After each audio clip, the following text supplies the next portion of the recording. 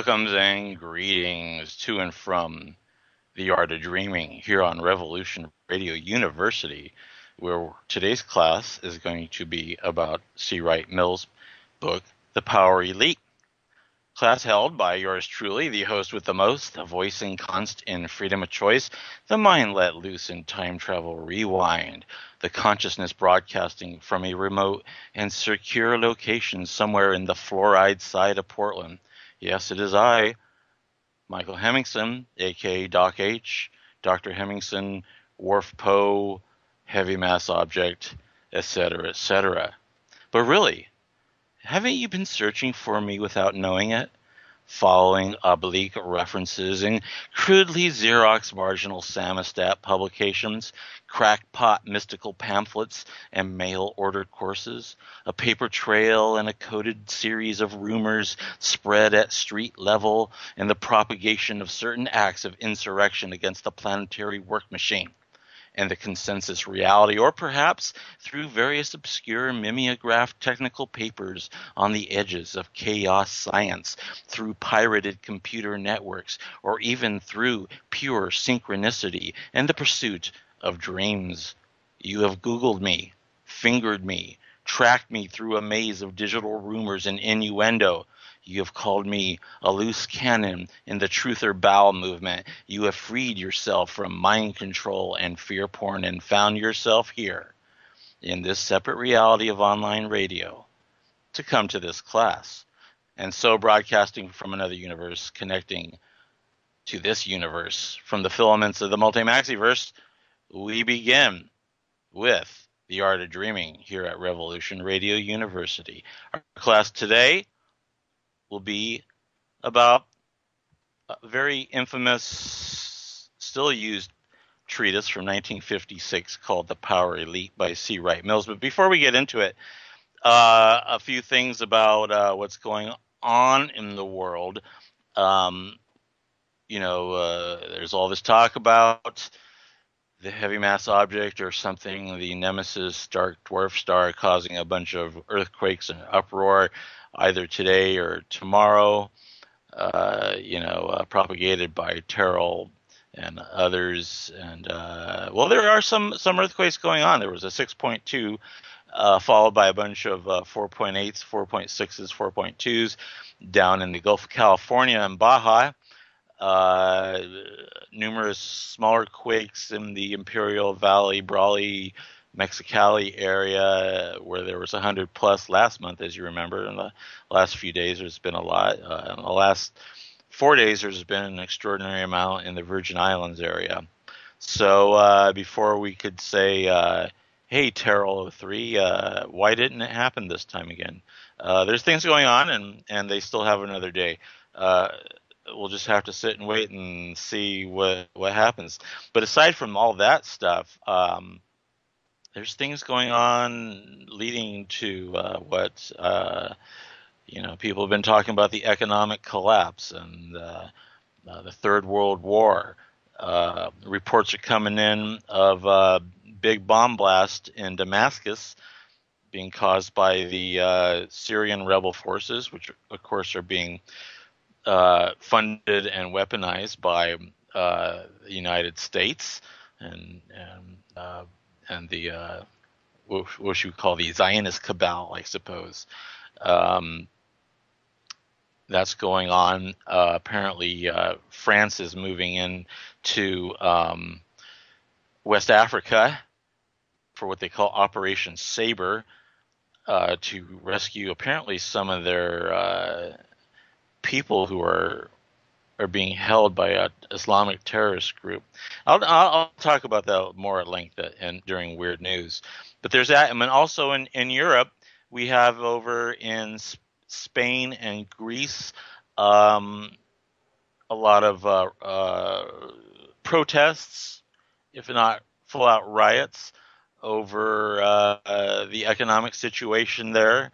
We have people who had once good jobs are rummaging through trash cans for a daily meal. Spain is going to need to be go to the European Union and get bailed out probably Greece as well, Italy. Uh, we're seeing the closing economic collapse of the the euro, and as many out there say, that once the euro collapses, the dollar will probably collapse in about 2 weeks after that.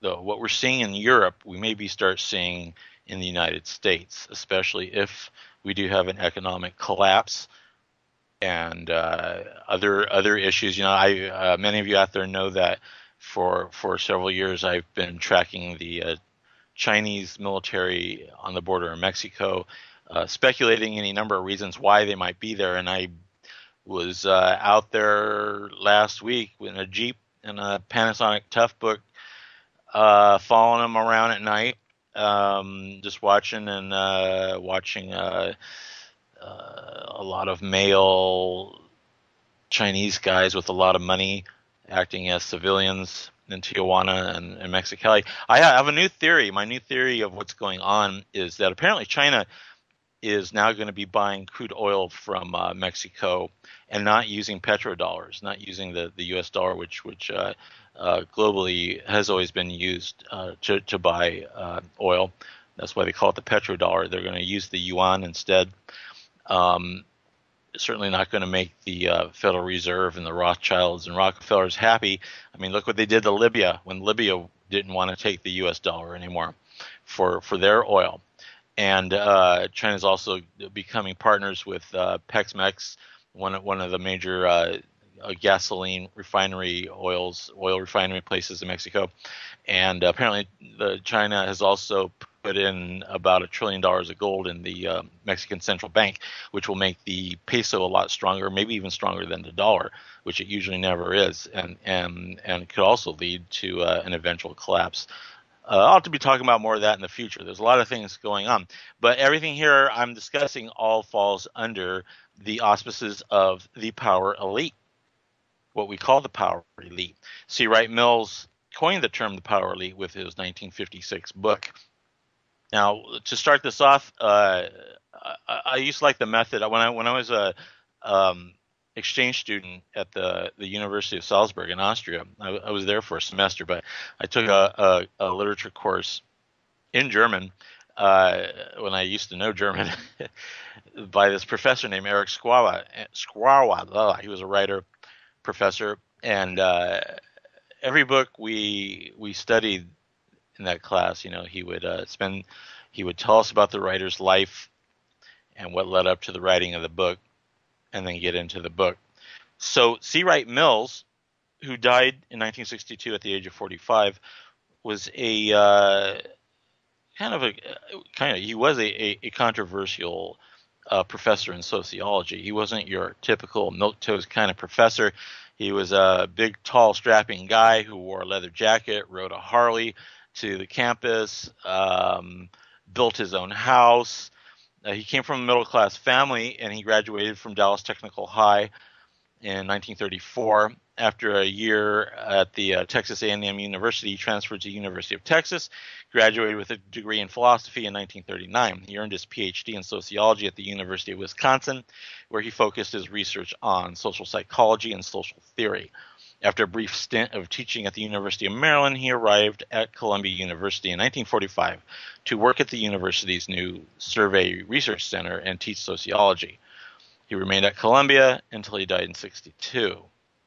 At Columbia, Mills mastered the technique of social research, particularly the skills of conducting interview and doing large surveys, which he used to carry out several projects that his senior colleagues suggested. But Mills was restless. He wanted to use his academic perch to reach outside academia, influence public thinking, and help build a progressive movement. In New York City, he met a widening circle of radicals and rebels like novelist Harvey Swados, critic Dwight MacDonald, and labor activist J.B.S. Hardman, who expanded Mills' political horizons. He quickly became what today we call a public intellectual, writing essays for progressive and left-wing opinion magazines like The New Republic, The Nation, The New Leader, Partisan Review, Dissent, and Politics, where he criticized America's warfare state and sought ways to investigate grassroots democracy. The country Mills wrote about had overcome the Depression, triumphed over fascism in the World War II and was in the midst of unprecedented economic boom. The gross national product and the standard of living increased rapidly in the post-war decade.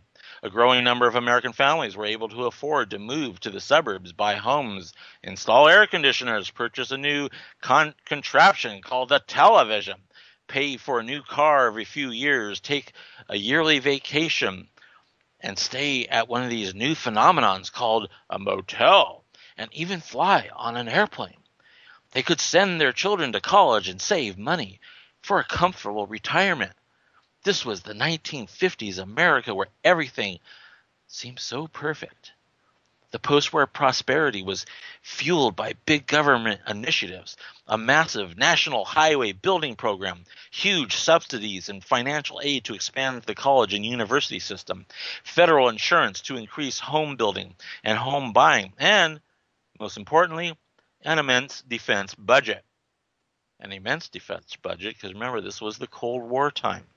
All this government spending boosted employment and put money in people's pockets, stimulating the consumer demand that provided America's business with record profits.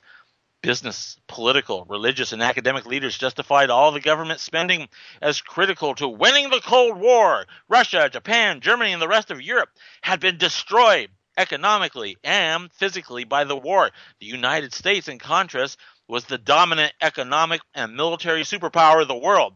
American businesses were able to produce goods, cars, cameras, TVs, movies, blue jeans, and soda that would sell at home and all over the world. But most businesses and political leaders warned all this could end unless the United States was ready to stop the spread of communism, especially in Europe and the poor nations of the world. American schools and universities had to train the next generation of skilled workers, corporate managers, school teachers, and scientists, particularly to compete with Russia, which launched the Sputnik satellite in 1957.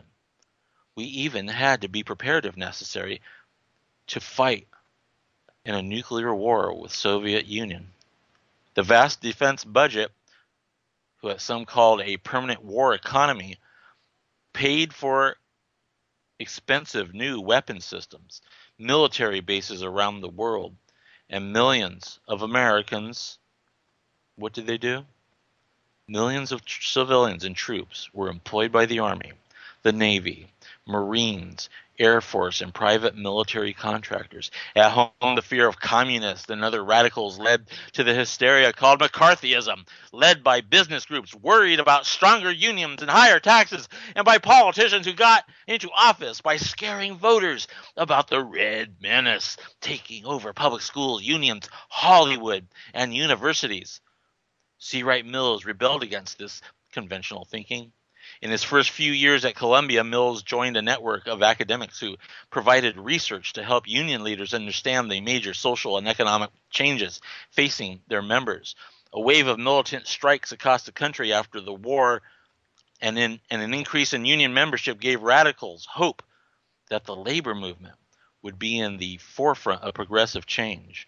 Mills' ties to the labor movements led to the first of his major books on what he called the main drift of American society. His first book was The New Men of Power, Americans' Labor Leaders, published in 1948. When Mills was writing the book, union membership had increased fivefold in the previous decade and represented 1/3 of non-farm workers. He believed that unions could be a bulwark against America's drift toward war and slump by pushing to convert the war economy to civilian uses, improving workers' incomes and job security, and giving ordinary Americans a voice in government to challenge big business power. And of course, the right would consider that to be communist leanings. At the core of the New Men of Power is Mill's survey of 500 leaders. He discovered blue-collar workers' route to the middle class was more likely to occur via better union contracts than by being recruited into the ranks of corporate management. He found that CIO union leaders were more progressive than the AFL counterparts, and that many were open to the idea of a third political party. Based in the labor movement, and that an astonishing 69% of industrial union leaders believe that the potential for fascism was a real threat in the United States. Mills was particularly impressed with Walter Reuther, who had just been elected president of the Union Auto Workers, and other progressive union leaders whom he hoped would move the labor movement left. Mill's next book was called White Collar, The American Middle Classes. That came out in 1951. It explored the social conditions of psychology in the growing strata of Americans in the professions of middle management, living in urban neighborhoods and suburbs, and exemplifying the American way of life that the nation's leaders contrasted with the drab and compliant life in communist Russia. Now, if any of you seen that TV show Mad Men, it's a perfect example of that. Even though Mad Men is more set in the late 50s, early 60s, it has that 1950s middle management, well, not middle management, but white collar New York, office worker kind of thing going on there, and all very American, very patriotic for the American way. And that was his third book. In a speech in England, Mills said this by what he was getting at. He coined a phrase called the cheerful robot to decry the unthinking conformity of much of America's middle class culture. What he said was, "We know that men can be turned into robots by chemical means, by physical coercion, as in concentration camps and so on. But we are now confronting a situation more serious than that, a situation in which there are developed human beings who are cheerfully and willingly turn themselves into robots." There's a clip floating around of George Carlin talking about the same thing, about how they want people working who are smart enough to do the job, to operate the machines and the computers and whatever, but dumb enough not to realize they're being screwed in various ways, that they're actually just slaves to the corporate machine. C. Wright Mills believed that such a conformity was an aspect of what he called mass society, a condition of widespread political apathy that allowed business and political leaders to pursue the arms race and the potential for nuclear war without any opposition. You use the Red Scare, they're going to bomb us, the nuclear war, and they would get no opposition, right? So what I'm talking about here isn't unique today. I mean, we all know this stuff. Let's get to his book.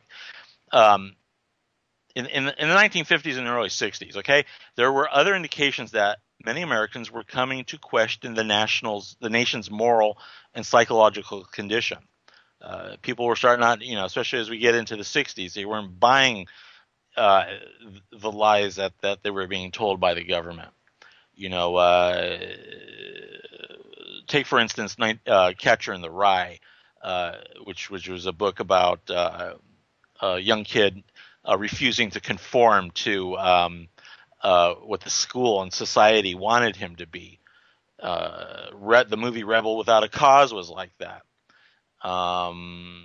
There were like best-selling books of sociology and journalists like William H. White's The Organization Man, Vance Packard's The Hidden Persuaders, and his other book, The Status Seekers. They expressed alarm during the height of the Eisenhower administration at the influence of corporate employers, advertisers, and suburban developers in shaping the daily lives of American families. Another example is Arthur Miller's play Death of the Salesman, that struck a similar chord.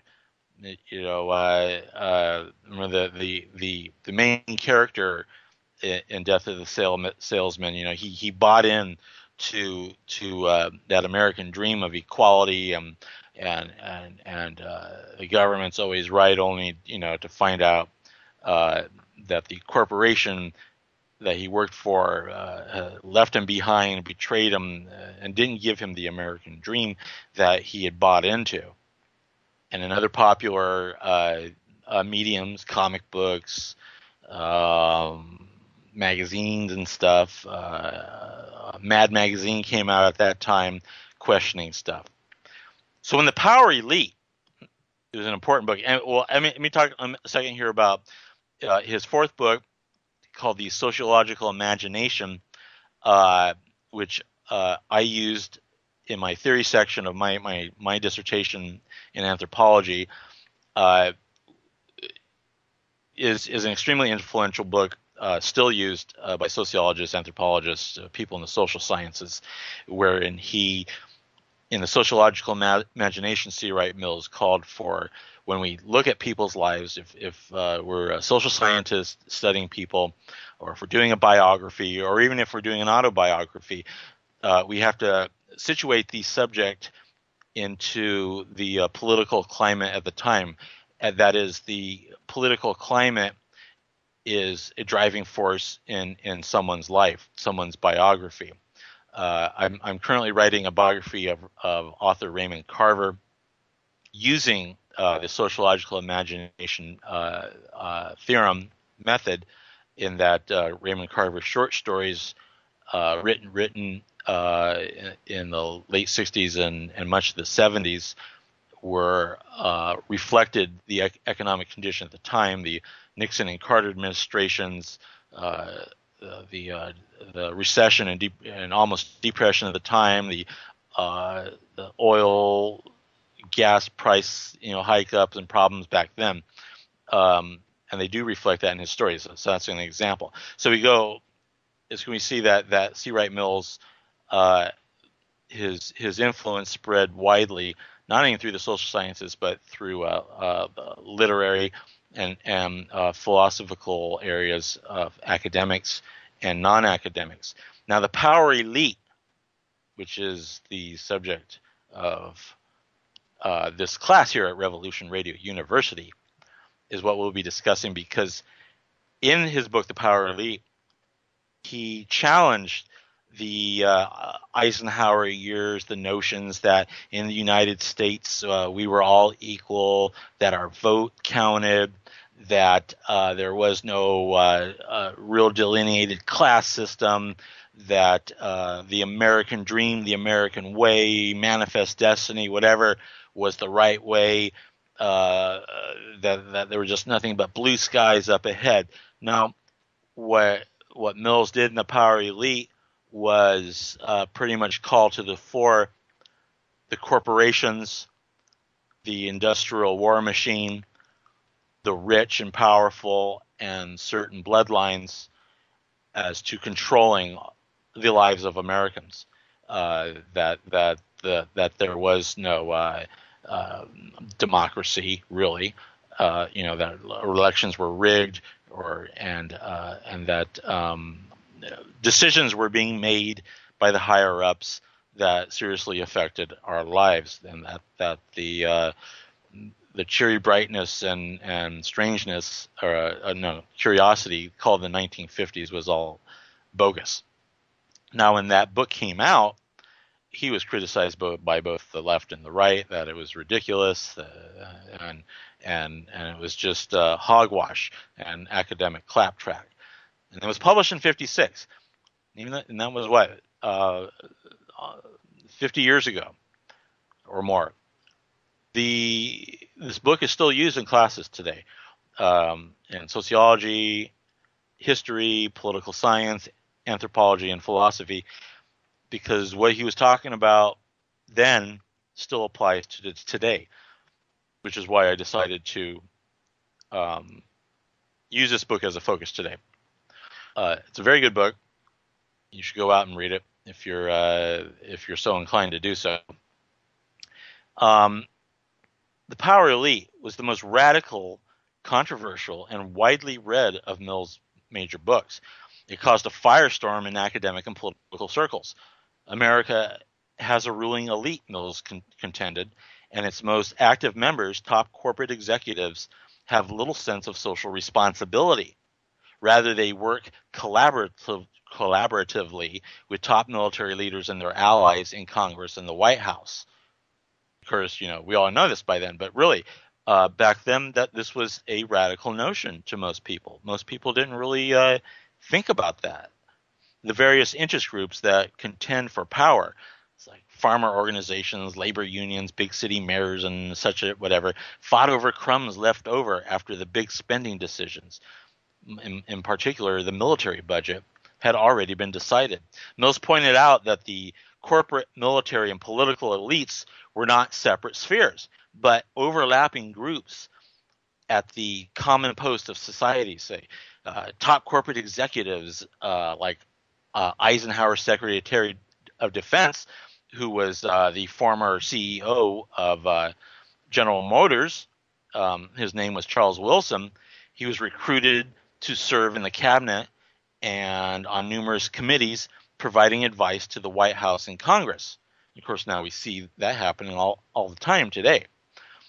Retired generals and admirals, which Mills called the warlords, went to work for the major defense corporations, using their influence to argue for bigger military budgets, new weapon systems, and government contracts for new employers. Right? Corporate executives and Pentagon leaders lobbied Congress to increase the military budget, pointing out that it would create jobs in defense plants and military bases in their districts. Of course, at this time, we had won World War II, quote unquote won. We defeated the Germans, we defeated the Japanese, we had economically destroyed both, and we were using American money to rebuild both. And then we were at the time also in Korea, fighting the communist scare.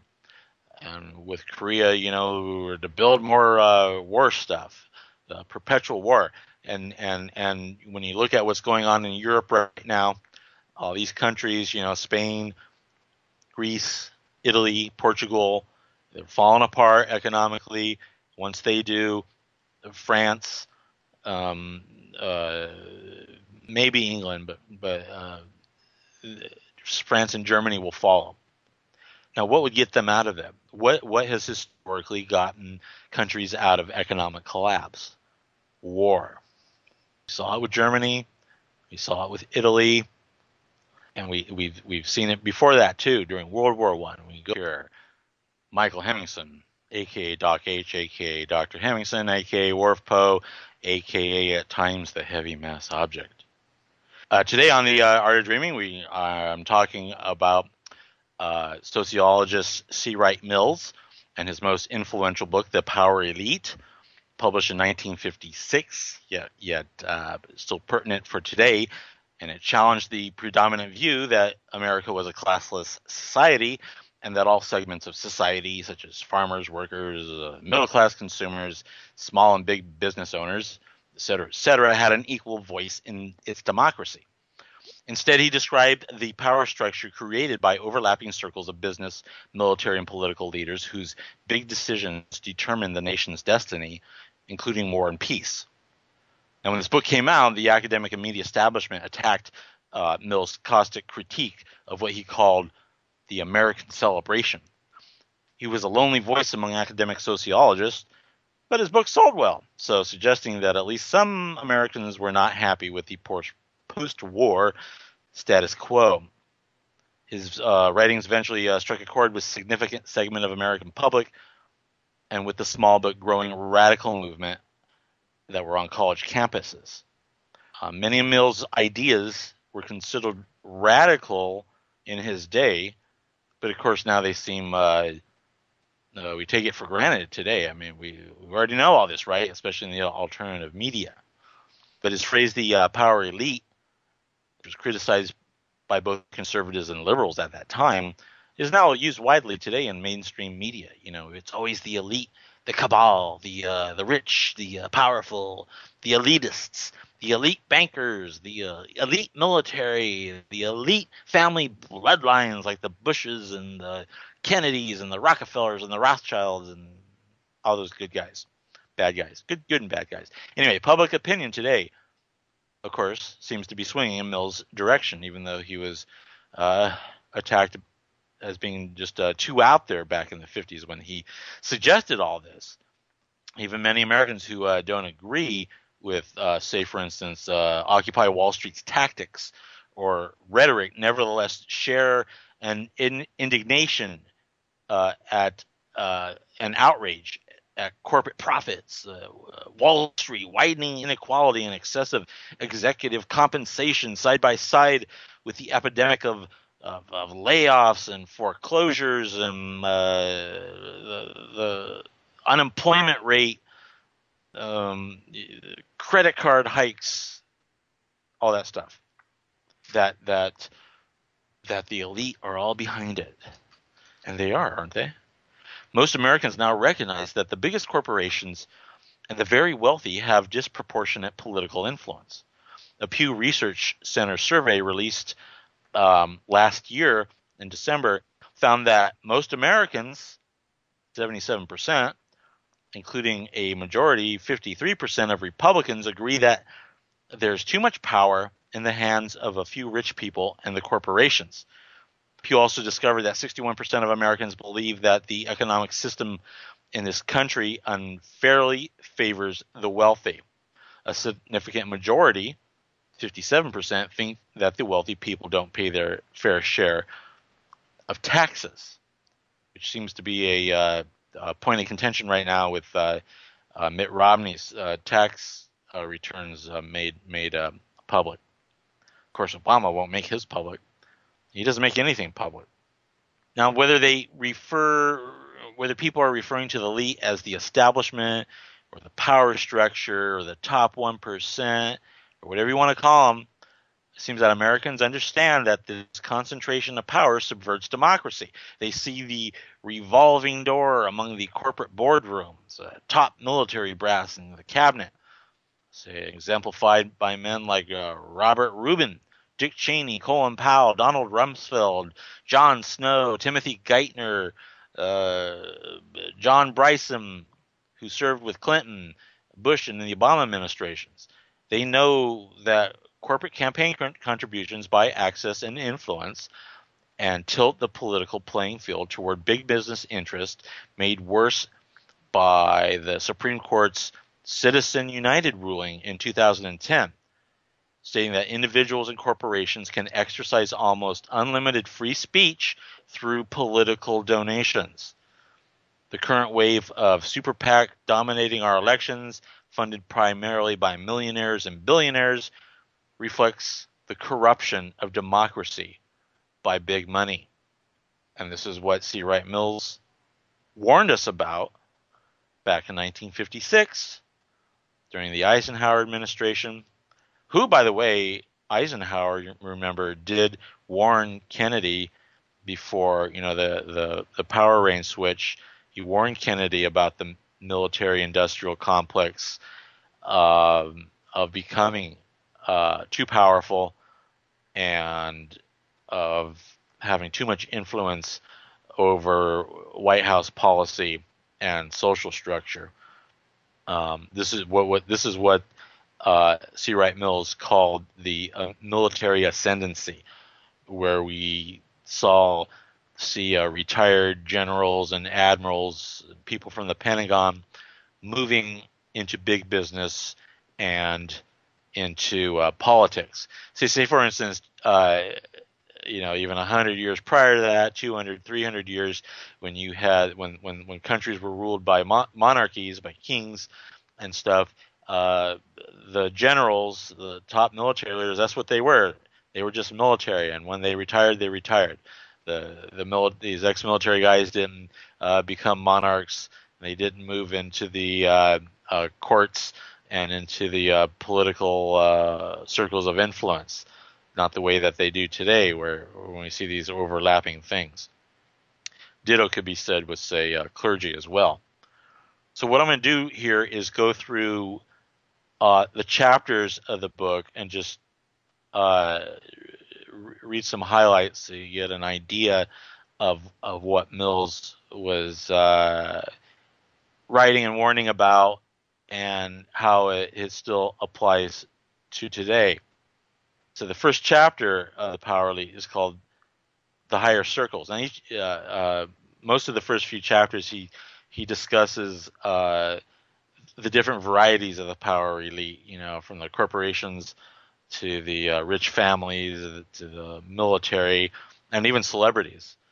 Celebrities back then, and as we see now, have major influence in the destiny of the country, of political policy. I mean, look at Arnold Schwarzenegger becoming mayor of California, or Ronald Reagan becoming governor. Did I say mayor? Arnold Schwarzenegger was governor of California. California, as he said, I am governor of California. And Reagan. Even right now, we see, what do we hear? Oh, these certain celebrities are stepping up and supporting Obama. Like I can't remember her name, the one in the Avengers, whatever. And Jessica Alba is now out supporting Obama, showing that she's a traitor, and she's so hot too. She's got what did Angela say? She's got the yoga butt, and oh no, that was, well, I guess Jessica would have a yoga butt, and George Clooney say, look how involved in politics he is. So celebrity is part of that too. So in the first chapter, Mills talks about what he calls the higher circles, and he writes, "The powers of ordinary men are circumscribed by the everyday worlds in which they live. Yet even in these rounds of jobs, family, and neighborhood, they often seem driven by forces they can neither understand nor govern. Great changes are beyond their control, but affect their conduct and outlook nonetheless. The very framework of modern society confines them to projects not of their own, but from every side. Such changes now press upon the men and women of the mass society, who accordingly feel that they are without purpose in an epoch of which they are without power. But not all men and women are in this sense ordinary. As the means of information and of power are centralized, some come to occupy positions in American society from which they can look down upon, so to speak, and by their decisions mightily affect the everyday world of ordinary people. They are not made by their jobs. They set up and break down jobs for thousands of others. They are not confined by simple family responsibilities. They can escape. They may live in many hotels and houses, but they are bound by no one community." And aside here, a lot of people are saying, "Oh, the elite are underground and the elite are on Mars. They're not even bound to this world." That's my aside. So back to Mills. They need not merely meet the demands of the day and the hour. In some part, they create these demands and cause others to meet them. Whether or not they profess their power, their technical and political experience of it far transcends that of underlying population. What Jacob Barkhoff said of great men, most Americans might as well say of the elite. They are not. They are all that we are not. Let me repeat that. Of what Jacob Burckhardt says of great men and what Mills says of the elite in society. They are all that we are not. What some actually are now calling the breakaway society or the breakaway culture. Mills goes on. The power elite is composed of men whose positions enable them to transcend the ordinary environment of ordinary men and women. They are in position to make decisions having major consequences. Whether they do or do not make such a decision is less important than the fact that they do occupy such pivotal positions. Their failure to act, their failure to make decisions, is itself an act that is often of greater consequence than the decisions that they do make, for they are in command of the major hierarchies and organizations of modern society. They rule the big corporations. They run the machinery of the state. and claim its prerogatives. They direct the military establishment. They occupy the strategic command posts of the social structure, in which are now centered the effective means of the power and the wealth and the celebrity which they enjoy. So they have power, wealth, and celebrity.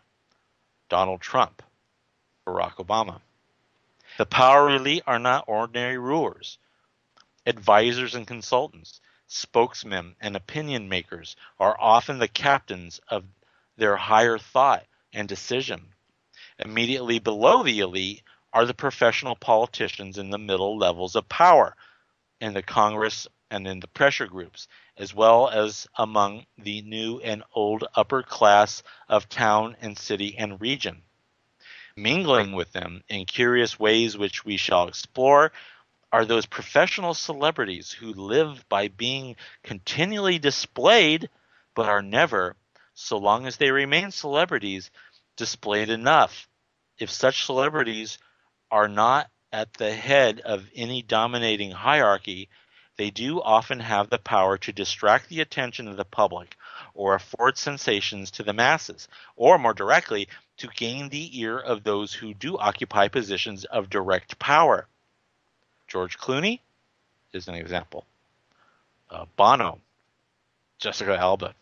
More or less unattached as critics of morality and technicians of power, as spokesmen of God and creators of mass sensibility, such celebrities and consultants are part of the immediate scene in which the drama of the elite is enacted.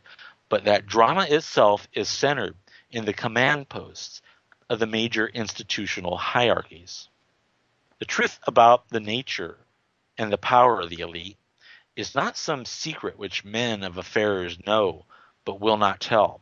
Such men hold quite various theories about their own roles in the consequence of events and decisions. Often they are uncertain about their roles, and even more often they allow their fears and their hopes to affect their assessment of their own power. No matter how great their actual power, they tend to be less actually aware of it than the resistances of others to its use. Moreover, most American men of affairs have learned well the rhetoric of public relations, in some cases even to the point of using it when they are alone, and thus coming to believe it. The personal awareness of the actors is only one of the several sources one must examine in order to understand the higher circles. Now, he uses the word actors. In sociology, when we're studying people, you often just call them actors because we all have various roles that we act in society. And so when sociologists study people, the subjects are actors. Hang on, let me wet my whistle here. Thanks. Yes.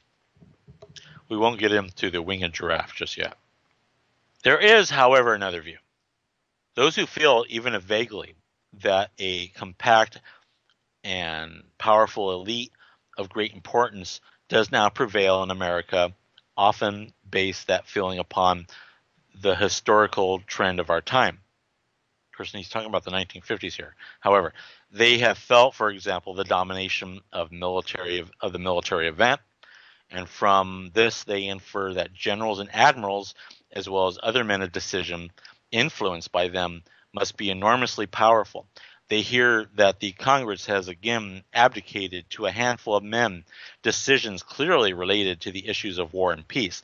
They know that the bomb was dropped over Japan in the name of the United States of America, although they were at no time consulted about this matter. They feel that they live in a time of big decisions. They know that they are not making any. Accordingly, as they consider the present as history, they infer that at its center, making decisions or failing to make them, there must be an elite of power. On the one hand, those who share this feeling about big historical events assume that there is an elite and that its power is great. On the other hand, those who listen carefully to the reports of men apparently involved in the great decisions often do not believe that there is an elite whose powers are of decisive consequence. Of course, what he's saying here is for instance, Obama gets up and he acts like his hands are tied about something that happens, or uh, you know, uh, uh, say for instance the conflict going on right now about Israel wanting to preempt Iran.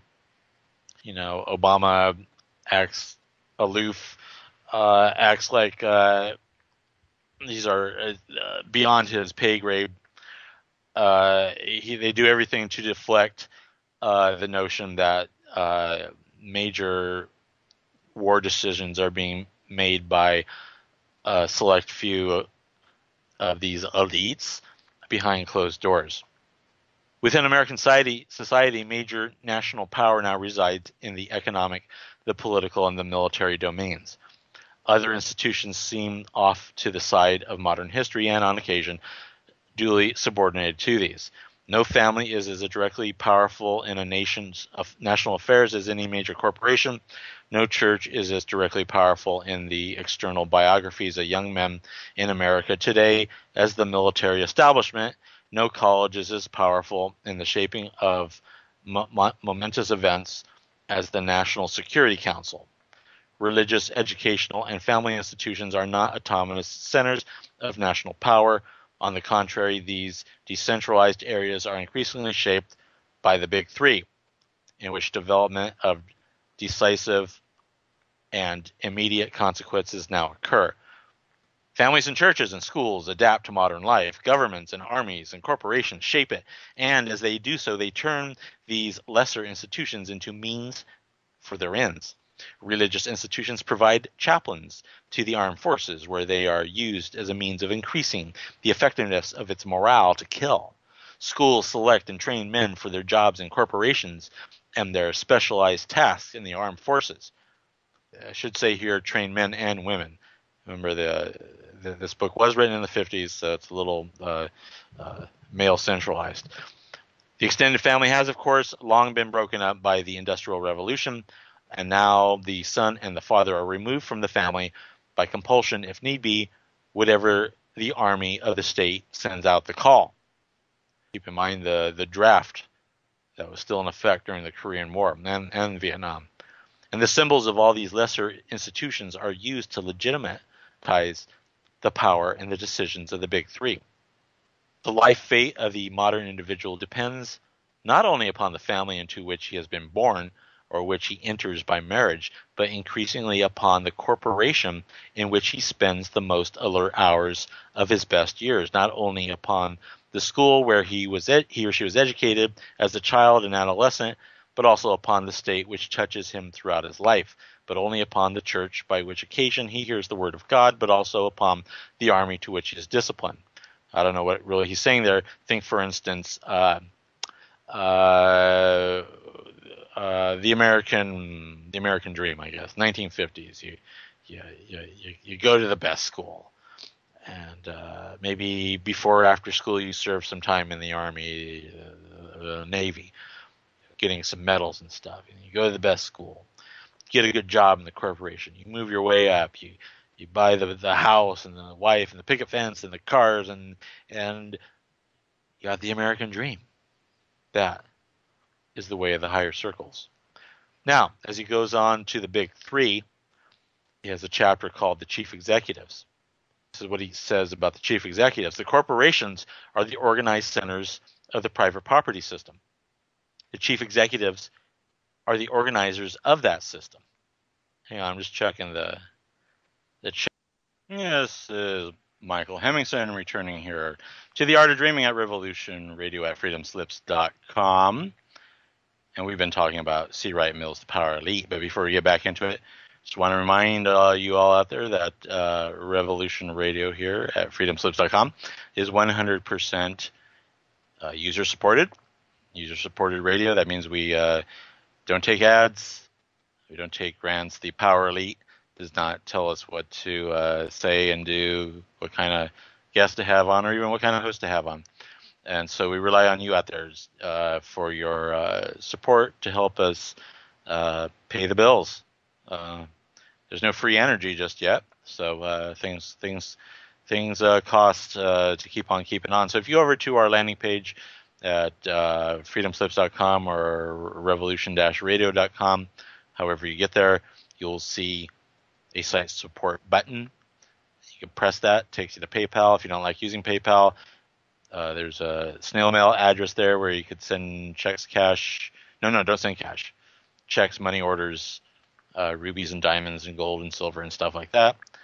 We got a lot of products that you can buy. You can buy ad banner space. You could sponsor a show.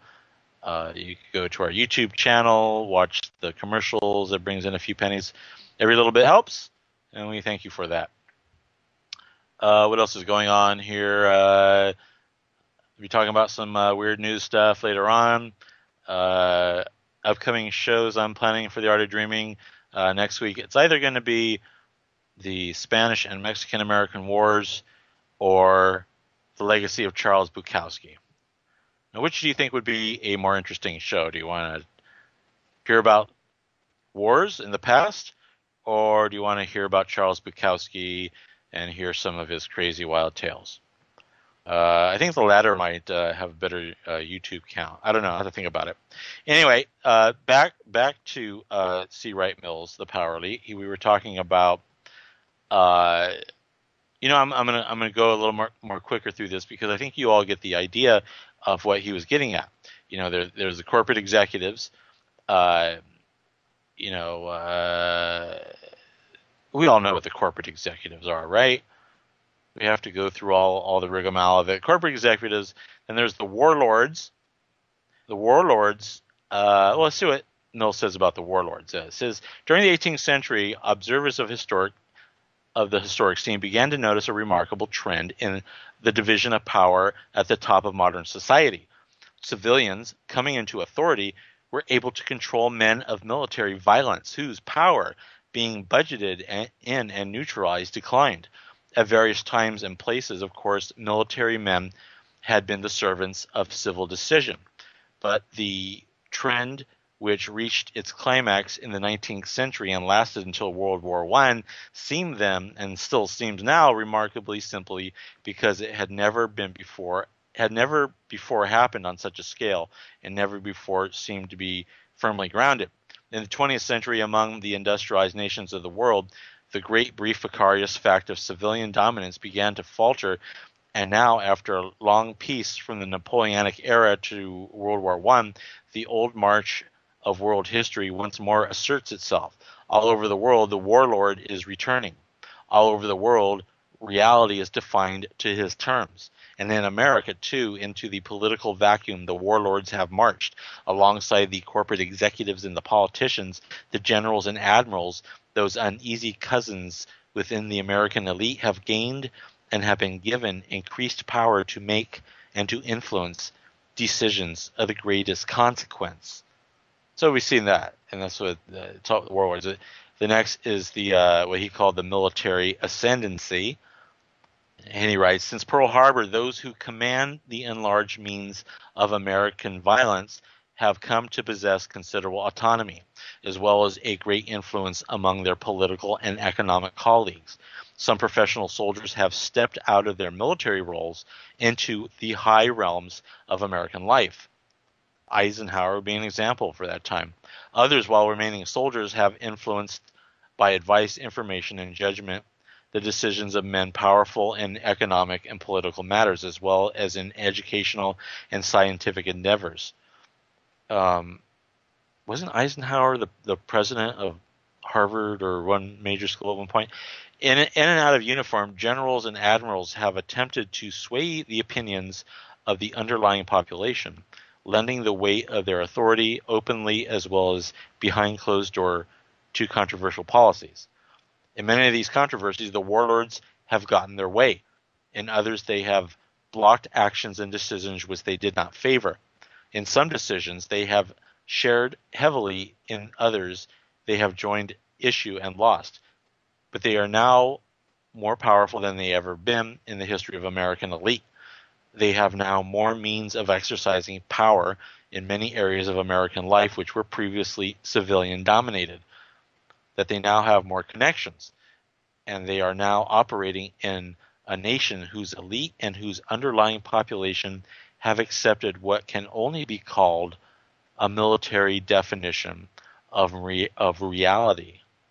No area of decision has been more influenced by the warlords and by their military metaphysics than that of foreign policy. Once war was considered the business of soldiers, international relations the concerns of diplomats. But now that war has become seemingly total and seemingly permanent, the free sport of kings has become the forced and internecine business of people, and diplomatic codes of honor between nations have collapsed. Peace is no longer serious. Only war is serious. Every man and every nation is either friend or foe, and the idea of enmity becomes mechanical, massive, and without genuine passion. When virtually all negotiation aimed at peaceful agreement is likely to be seen as appeasement, if not treason, the active role of the diplomat becomes meaningless, for diplomacy becomes merely a prelude to war or an interlude between wars, and in such context, the diplomat is replaced by the warlord. Now, remember, previously, diplomats or envoys and even who were the heads of embassies called? Now, ambassadors negotiated peace between warring countries. They don't do that anymore. As Mills says, they've now become diplomacy becomes a prelude to war or an interlude between wars, rather than diplomacy acting as a avenue to peace and allegiances and treaties. So if anyone wants to call in while I'm yakking away and want to talk about this stuff, feel free to do so. Oh, I was going to mention that you don't have to you don't need to hear us on the internet anymore. You could actually call on the telephone. I'm looking for the number and I don't see it. Hang on here. Say your iPad is down or your internet's down, or you're in a different country, or I don't know. You're feeling like, God, I gotta listen to some Revolution Radio. I've got to hear what Doom and Gloom Hijacker has to say, or what news Jason is crunching, or who Carrie Cassidy is interviewing, or what high intelligence Dr. Hemmingson is discussing. Well, you just call up. You can call. The number is 530-881-1212. That's 530-881-1212. I hope you got a pen. You're writing it down. And then when you get there, you enter code 845-360-024, and you'll be connected to Revolution Radio at freedomslips.com. Because you never need to expect us, because we're already on the phone. So, okay. So we kind of get the gist of what C. Wright Mills was talking about, what was going on in the 50s, and how the big elites were stealing the soul of the United States. So the obvious question for the reader of the Power Elite for today is whether Mill's conclusions apply to contemporary United States. Does what he say apply to September 26th of 2012? And my computer's acting up here. Well, let's look at it this way. Each year, Fortune magazine publishes a list of the 500 leading American companies based on revenues. Say roughly 30 of the 50 companies that dominated the economy when C. Wright Mills wrote his book, they no longer do, including firms in once seemingly impregnable industries such as steel, food. These were the big Fortune 500 companies back then. So putting it another way, look at the list right now. Uh, we'll take for instance General Motors. Back in C. Wright Mills' time, General Motors ranked first, Ford second, and Exxon third on the Fortune 500. But the company immediately following these giants, like Walmart stores, did not even exist at the time that Mills wrote. Indeed, the idea that of chain retail stores started by a folksy Arkansas merchant would someday outrank Mobil Oil and General Electric and Chrysler would have been unheard of in the 1950s when Mills put his book out. Just as some industries have declined, whole new industries have appeared in the United States since 1956. So, for instance, IBM was number 59 when Mills wrote his book, and it was hardly a computer giant at that time anyway. There was no Compaq or Intel or Apple back then. To illustrate how closed the world of the power elite was, Mills called attention to the fact that one man, Winthrop W. Aldrich, the American ambassador to Great Britain, was the director of 4 of the top 25 companies in America in 1950. By contrast, in 1998, only one of those companies, AT&T, was at the very top. Of the other 3, like Chase Manhattan was number 27, Metropolitan Life had fallen to 43, and the New York Central Railroad was never even be found at that time. But anyway, despite these changes in the nature of corporate America, much of what Mills had to say about the corporate elites still applies. It is certainly still the case, for example, that those who run companies are very rich. The gap between what a CEO makes and what a worker makes is extraordinarily high. But there's one difference between the world described by Mills and the world of today that is so striking it can't be passed over. As odd as it may sound, Mills' understanding of capitalism was not radical enough. Heavily influenced by the sociology of its time, the power elite portrayed corporate executives and organization men who must fit in with those already at the top. They had to be concerned with managing their impressions, as if the appearance of good results were more important than the actuality of them. Mills was disdainful of the idea that leading businessmen were especially competent. The fit survive, he wrote, and fitness means not formal competency. There probably is no such thing for a top executive position, but conformity with the criteria of those who have already succeeded. Now, it may have well been true that in the 1950s the corporate leaders were not especially inventive. But if so, that was not because they faced relatively new challenges. Say, if you were the head of General Motors in 1956, you knew that American automobile companies dominated your market. The Japanese hadn't gotten into it yet. The last thing on your mind was the fact that someday cars called Toyotas and Hondas would be your biggest threat. You did not like the union which organized your workers, but if you were smart, you realized that an ever-growing economy would enable you to trade off high wages for your workers in return for labor market stability. Smaller companies that supplied you with parts were dependent on you for orders. Each year you wanted to outsell, say, Ford and Chrysler, and yet you worked with them to create an elaborate set of signals so that they would not undercut your prices and you would not undercut theirs. Whatever your market share was in 1956, in other words, you could be fairly sure that it would be the same in 1957, so why rock the boat? It made perfect sense for budding executives to do what C. Wright Mills argued that they do. Assume that the best way to get ahead was to get along and go along. In other words, corporate conformity. Very little of this picture remains accurate at the end of the 20th century, though.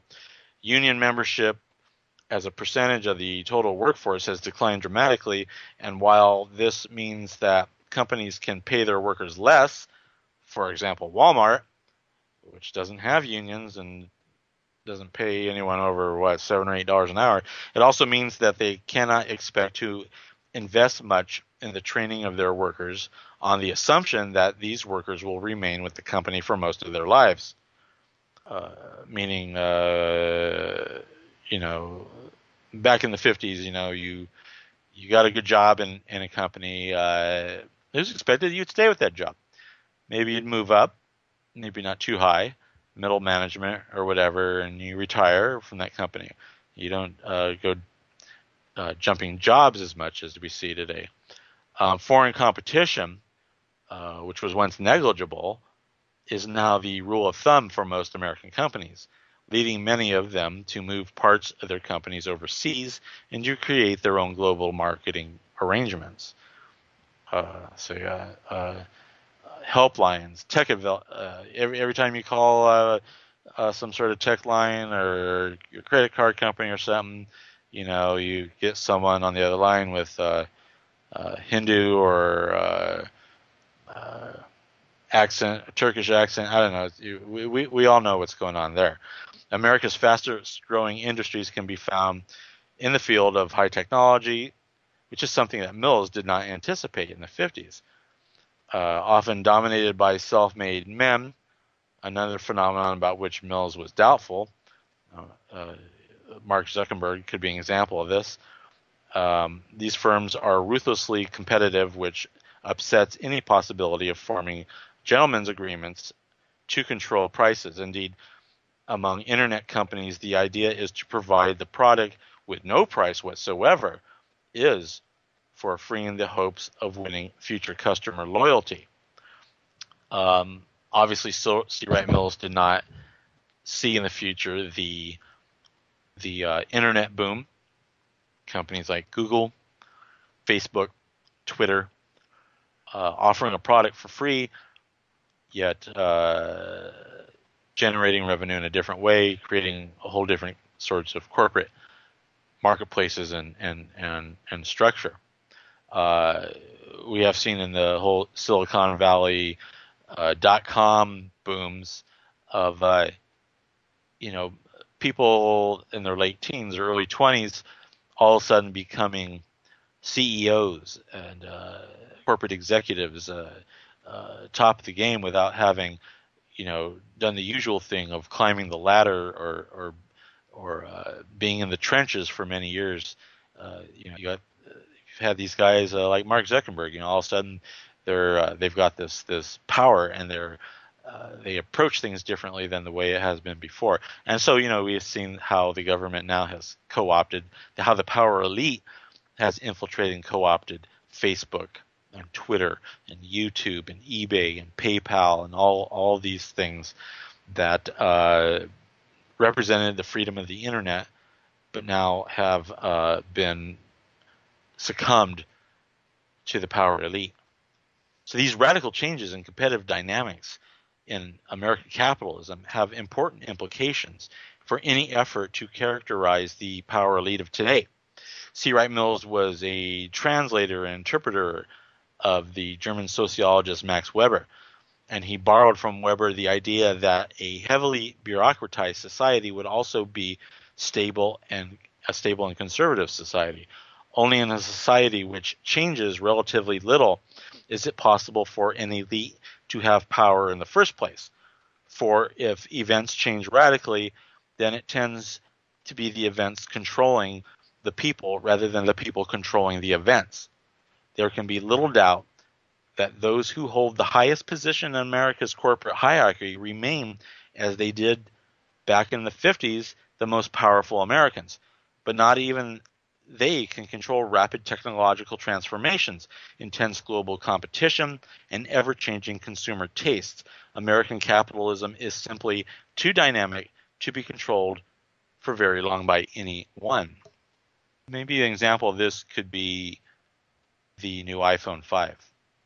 I was at a store the other day and saw they were selling iPhone 4s for 95 cents, where I paid a couple hundred for my iPhone 4 just back in April. How quickly obsolete these things become. And that's the way of the technological booms, the .com companies, that within 6 months, everything changes. Within 6 months, companies rise and fall. Within 6 months, a kid in a dorm room at Stanford or Harvard will suddenly become a CEO of a great and powerful internet company. This never happened in American capitalism before. So things are changing, and the power elite are trying to catch up on that. I just found an article that is an example of one of the members of the power elite advocating conformity of the old ways. And this article is from George Soros. I'm going to put that in the chat. I'm going to put the link in the chat room. Hang on. It's coming from ft.com. I have no idea. I think that's Financial Times. This is an interesting article written by George Soros and Fazl Hassan Abed. Probably George Soros dictated it, and Fazl wrote it out and cleaned it up. So it's an opinion piece titled "Rule of Law Can Rid the World of Poverty." Now, as I read through this article by Soros, I don't need to point out how much BS and lies is going through here. It's going to be obvious. And this article just came out today. So Soros writes, "Poverty is on the retreat." Yeah.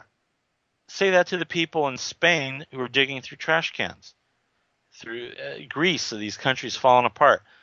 The amount of people in the United States on food stamps, on welfare, who can't get jobs or have degrees and are flipping hamburgers.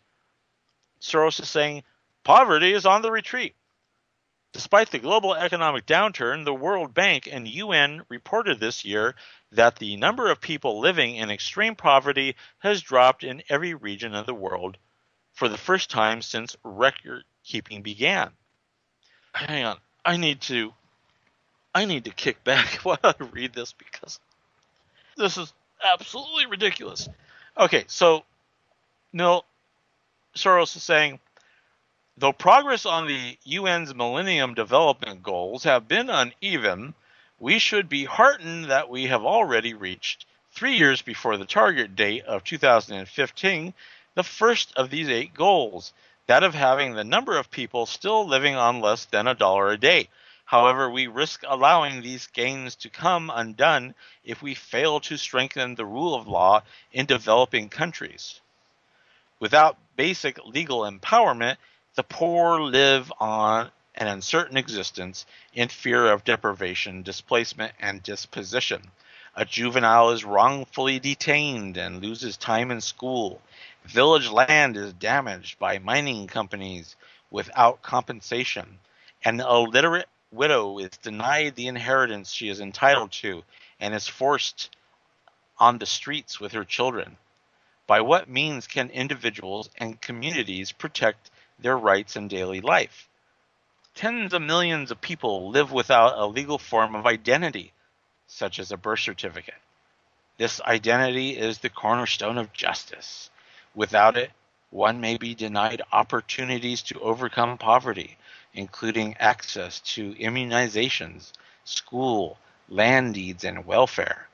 One of the first MDG 2.0 targets, therefore, should be reducing statelessness and providing universal legal identity.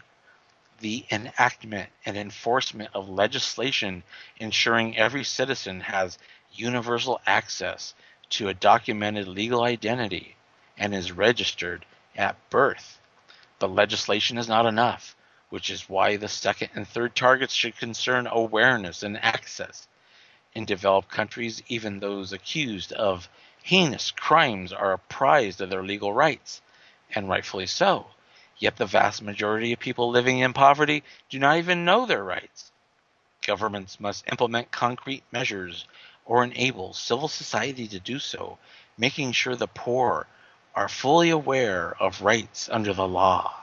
The targets must include safeguards and regulations to ensure that everybody, regardless of background or circumstances, has full access to the formal justice system.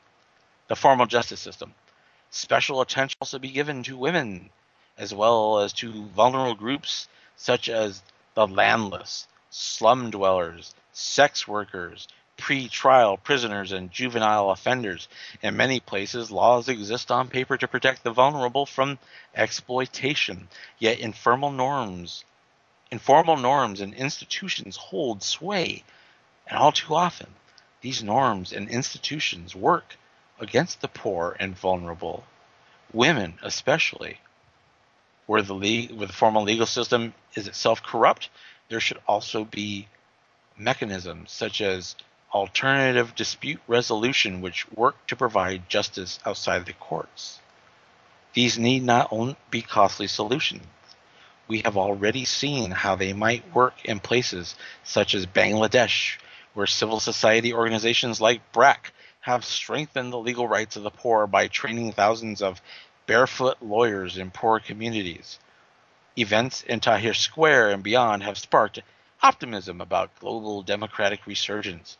But at the same time, there is fear of instability and lawlessness. Let us not forget that in 2015, 1 billion people will still be living in extreme poverty. A hard road still lies ahead. Strengthening the rule of law is more important than ever. A legally empowered citizenry is both the guarantor and lifeblood of democracy. Poverty will only be defeated when the law works for everyone. Now, that's coming from George Soros. So what is Soros saying? He's saying one of the first targets of the UN's Millennium Development Goal is reducing statelessness and providing universal legal identity. He says the enactment and enforcement of legislation ensuring every citizen has universal access to documented legal identity and is registered at birth certificate. Now, as many of us now know, this identity, the straw man, the birth certificate, is a means of generating money for the state and country. That by having these identities, they then become collateral for the country they're born in, United States, Mexico, Canada, England, Greece, Bangladesh. They become collateral for these countries to borrow money against from Federal Reserve, central banks, people who are printing up the money. As we know, it's been happening in England and Canada and the United States and so on. We, the people, equal money. Our work, our life's work, is worth a certain amount to the nation to which we belong to. Sean David Martin has talked about this quite a bit. If you look on the lower left-hand side of your birth certificate, real tiny letters, you probably need a magnifying glass, probably covered in ink, but you'll see it. You'll see it'll say that it's a banknote, and somewhere else you'll see numbers for it. The stock certificate.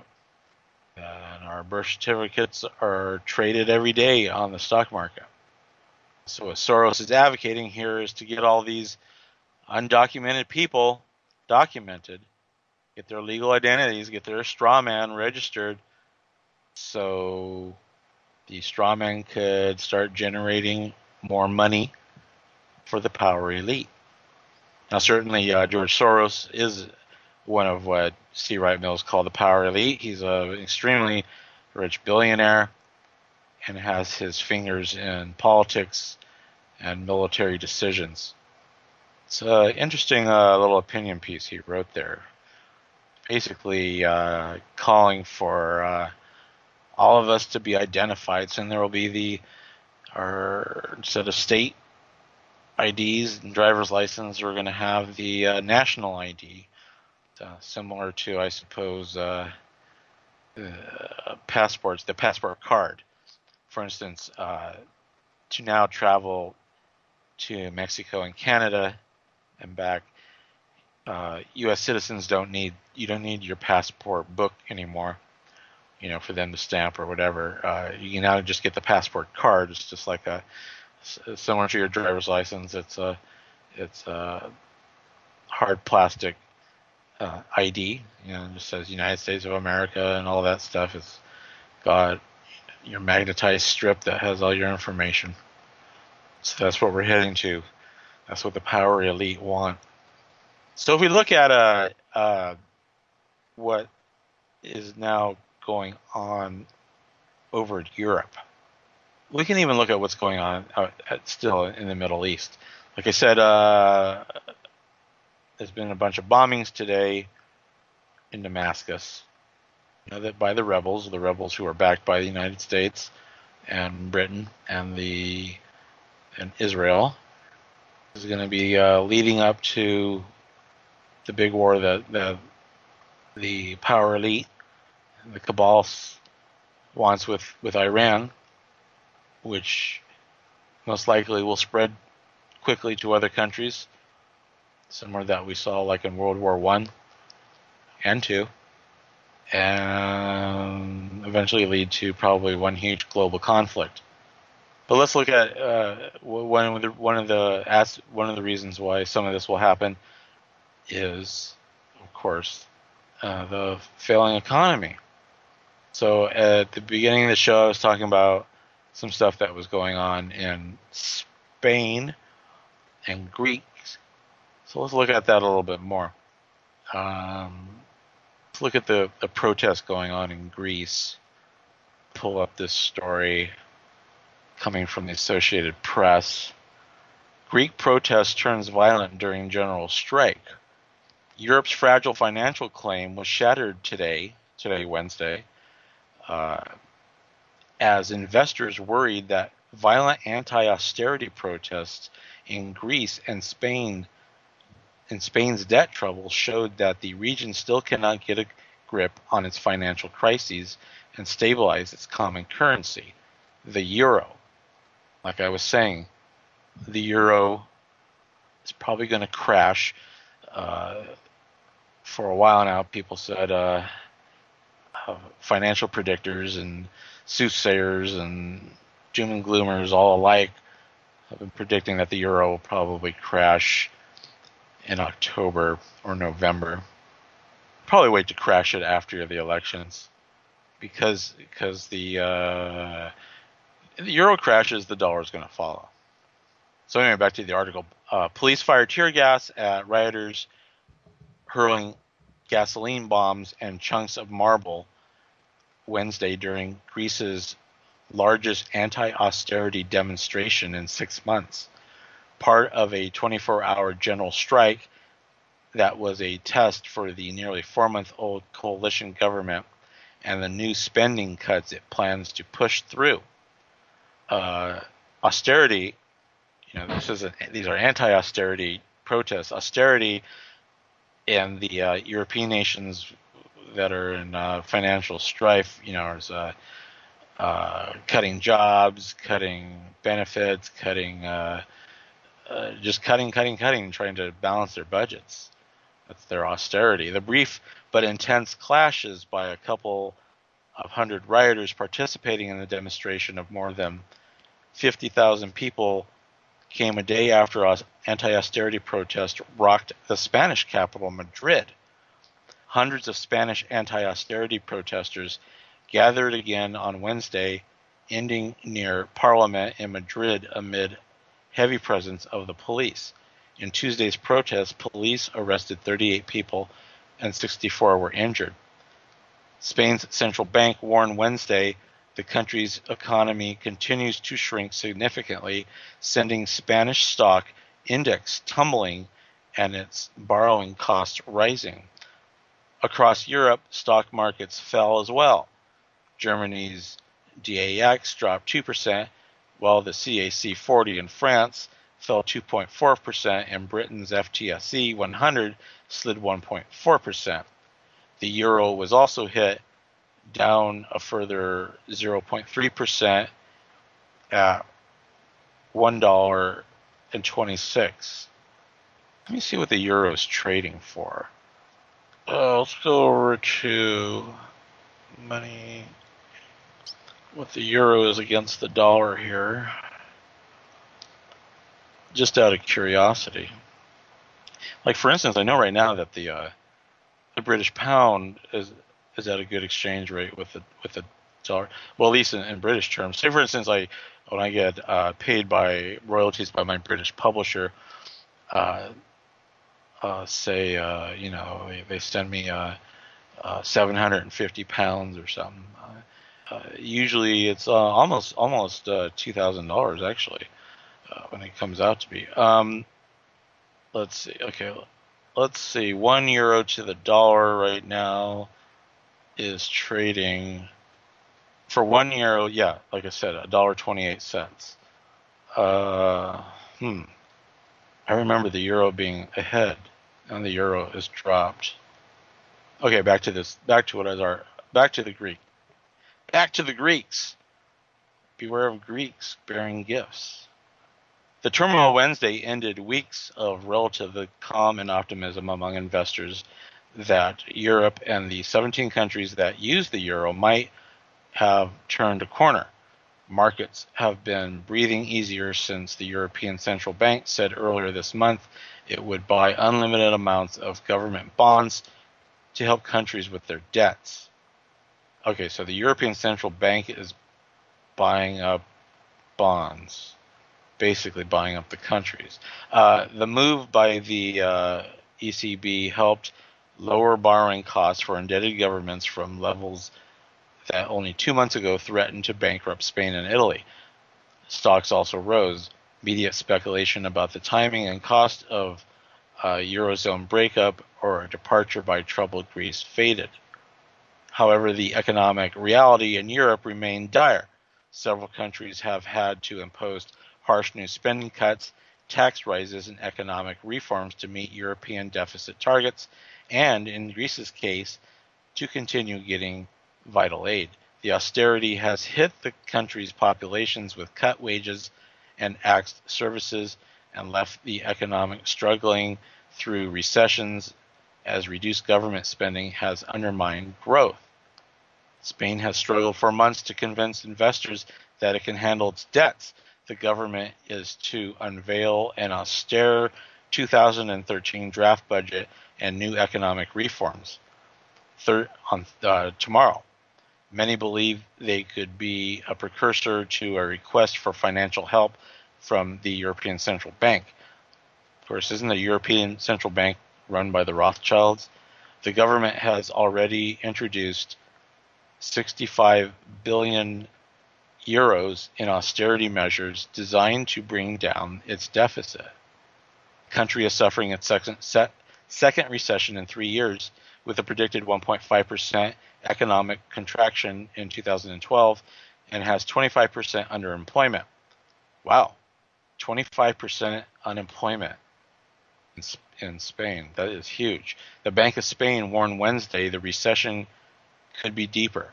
Spain has come under pressure to tap the ECB bond buying program that has been partly designed to keep a lid on the country's borrowing cost. So far, the government has been reluctant to ask for help for fear of the conditions that may be attached.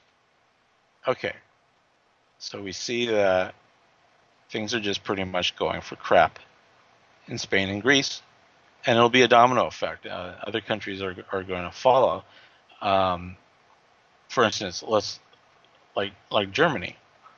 Let's look at Chancellor Angela Merkel of Germany, who some in the conspiracy theory circles say she's actually the daughter of Adolf Hitler, which would make her a Rothschild, since Hitler was a secret Rothschild. That his mother worked in the Rothschild castle and had sex with the head Rothschild dude, and therefore Hitler, being a Rothschild of that bloodline, rose to power in that effect. Anyway, who knows if she is or is not Adolf's daughter. But Angela Merkel says Europe must stay the course with painful reform. Angela Merkel, it looks like we got a phone call here. Bring in the phone call. Who's calling? What's your name? Where are you from? Minnesota. Hello? Hello? Yes? You're on Revolution Radio? Oh. You need to turn your radio down. Didn't have no question that I was trying to get to where I was trying to want it to be. Okay, thanks for calling in. All right. Okay, Angela Merkel issued a blunt warning to Germany's ailing Eurozone neighbors yesterday, telling them that pressing ahead with painful reforms and tough budget policies was the only way of resolving Europe's intractable and deepening economic crises. Oh, what happened to my computer screen? Well, that's what happens when you're up in Seattle and all that stuff. I am up in Seattle. Seattle. See, I don't even know where I'm at. I'm up in Portland, Pacific Northwest. Okay, obviously my brain's going to mush. Anyway, so the Chancellor made her remarks in a speech to the Federation of German Industries on another day of turmoil in the currency bloc. The Spanish government faced mass anti-austerity protests in Madrid, while Greece was reported to be billions of euro off track in meeting the terms of the bailout. Meanwhile, the ratings agency Standard & Poor's once again highlighted the grim state of the EU economy, forecasting that the Eurozone would not return to growth until at least 2014. Against such a gloomy backdrop, Ms. Merkel insisted, "We need to take a deep breath to overcome this crisis. We must make the efforts that will allow Europe to emerge from the crisis stronger than it went in." The German leader conceded. Okay, we got another caller here. Hello, who's calling? What's your name? What you want? SJ. Hey, SJ, what's going on? Well, I want to put in my vote for Bukowski. Yeah, I could do the legacy of Bukowski next week. Well, he was amazing. It'd be like a literature course or something like that. Well, he was important at the time because so many people were getting involved with the sexual revolution, so-called. And Bukowski was a person who gave perspective and balance to the whole thing. Yeah, he had that weekly column in the LA Free Press. It was great. And another one. What was after the LA Free Press? There were two papers. They were run by the same guy. Oh God, yeah. What is the name? It's famous for the period, right? Yeah. Geez, I'll it eludes me right at the moment. But his stories were, you'd be reading one, and just when you thought it was heading for sexy, it'd slide into ironic, right? Right. And I love that part about him. As far as your show tonight, you're going guns, great guns. Go for it. Oh, I'm almost over with. My point here with the big collapse in Europe is that probably the only way they're going to get out of it is a war. Well, it's the convenient way for them to pull it off. It gives great profits to the gun runners and the gun producers. It's good for big business. That's the big problem. We learned a long time ago how to turn people into money, and that's when it got ugly. Right, and as we saw how Germany pulled itself out was through the war machine. Italy did the same with Mussolini. I don't know who they would fight. I mean, they're going to fight each other again, or maybe they'll fight us or something. Well, they can drop it down into martial law and fight their own citizenry. They certainly have adequate access to mercenaries of all sorts. Certainly foreign nationals as well, apparently. So what did you think about the foreign troops on the Mexican border? Get any new information on that? I was talking about it earlier. Oh, I'm sorry, I missed it. My theory at the point right now is that we'll see Mexico is going to start selling crude oil to China and not take the dollar, the petrodollar. They're going to accept the yuan, the Chinese yuan. Well, when they do that, like when Saddam threatened to do that, or anyone else recently, what happens is they kill whoever is running the country and basically substitute a military takeover. Right. Like Iraq. They did with Libya because Gaddafi was going to not accept the petrodollar. So my theory now is, because people were always like, well, they're going to invade, what are they doing? Is maybe they're there to protect the oil wells. Possibility. Well, China is a big player. They certainly own a huge amount of the debt of our debt society.